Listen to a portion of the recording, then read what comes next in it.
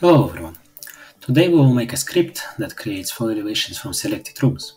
It would also rename views, apply a view template, generate sheets with applied names and numbers, and also place these elevations on sheets in a 0,0 coordinate. For today we need to use two extra packages, which are ArchiLab and Rhythm.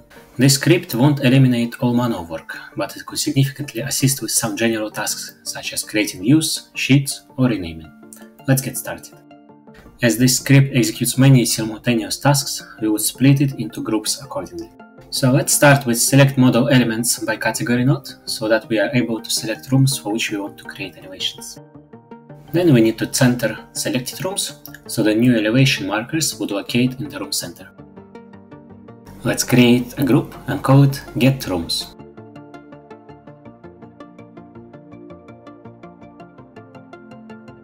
Now search for create elevation marker and create elevation marker index from Rhythm package.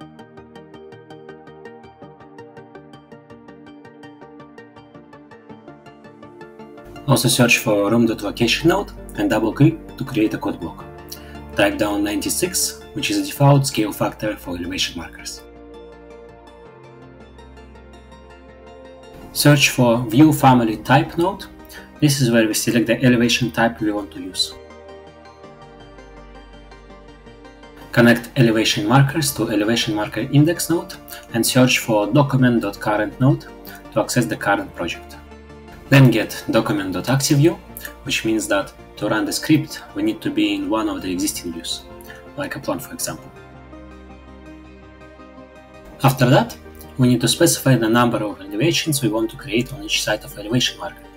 Because we need 4 elevations, double click and type down 0, 3, which is a sequence from 0 to 3 with a step of 1.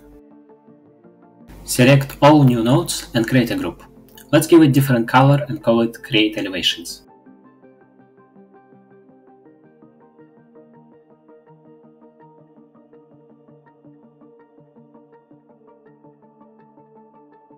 Let's also get room name and room number nodes, which we would use later to generate names for elevations and sheets. Every time you create a new elevation, it automatically adds A, B, C, or D to the end of its name. Search for element.name and string.length nodes.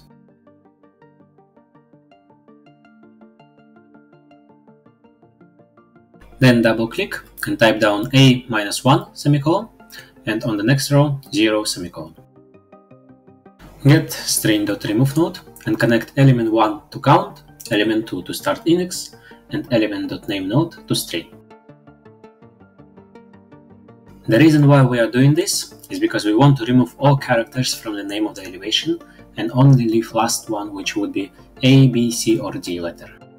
Double click and type down 1, double dot, 4 semicolon, then on the next row, double quotes, A, double dot, double quotes, D semicolon.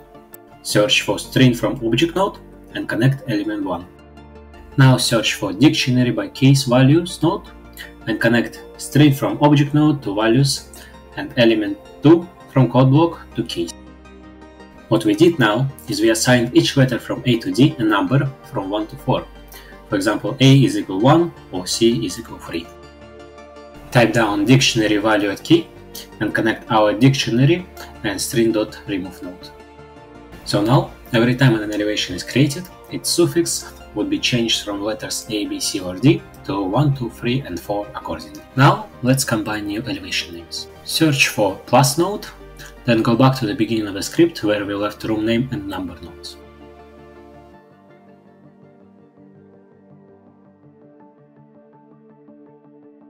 Double click and type down double quotes dash plus A plus double quotes dash plus B semicolon. Create a group and name it get room name and number. Now connect the code block to the plus node which we did earlier. That way, our elevations would have a suffix with a number from 1 to 4, then room number and a room name separated by dash. Search for set parameter by name node and connect the plus node to value. Double click and type double quotes view name and connect it to parameter name, then go to elevation marker index node and connect it to element. Let's separate it into groups as well to make it more clear. Create a group and name it set elevation name, and second group with building new elevation name.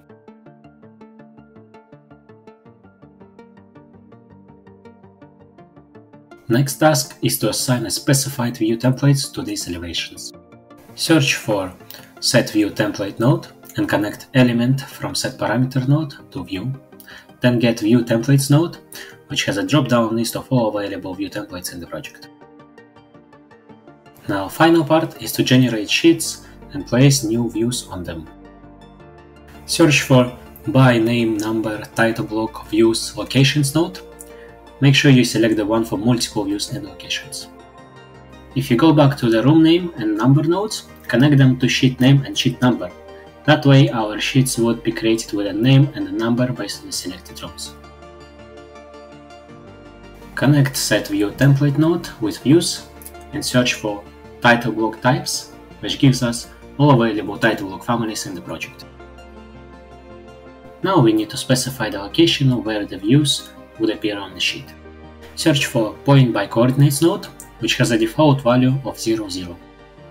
We also need to make sure that we specify a point for each view which we supply for sheets. To do that, we need to get list.count node to get the total number of views. However, if let's say we select just 5 rooms, we would have a list of 5 with 4 sub-elements per room, but the list.count node would only give us a value of 5. For that reason, we need to click on greater sign and tick box use levels. It would automatically place it at second level, which we would need and give us a number of 20. Now we need to search for list.of repeated item, so we can provide the required number of repeated points and connect it to the location's input. Let's also create a few more groups, such as set view template and create sheets and place elevation views.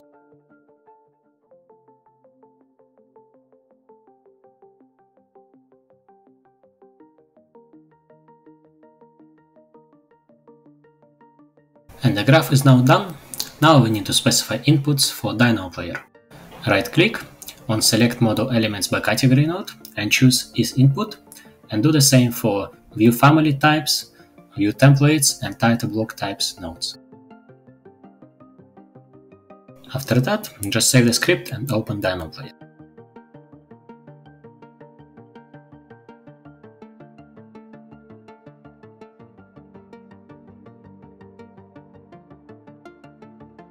Once the script is launched, we start with selecting the rooms. However, as you can see, we can't select anything. That's because we didn't specify the category selection node. Let's get back to the graph itself. Click on the drop-down menu and specify rooms. After that, just save and the Dynamo Player should update accordingly. If you try to select, you would see that you can select rooms now. Specify the title block which you want to use for new sheets. In my case, I use standard A1 size. After that, select the view template which you want to apply for new elevations. I just use standard from sample project template. Same goes for the view family types. After you press run, you would see the new elevations being created with the crop boundaries being set to the room boundaries. If you see the text saying that run completed with warnings, one of the reasons might be because we didn't change the scale and modeling range in Dynamo. To fix that, go to Dynamo, Preferences, General, and Geometry Scaling, and change it from medium to extra large. If you go down the project browser, you could see all new sheets being created and renamed according to the selected rooms. You would also see all elevations placed, so you won't need to search for them in the project browser, also renamed and with applied view template.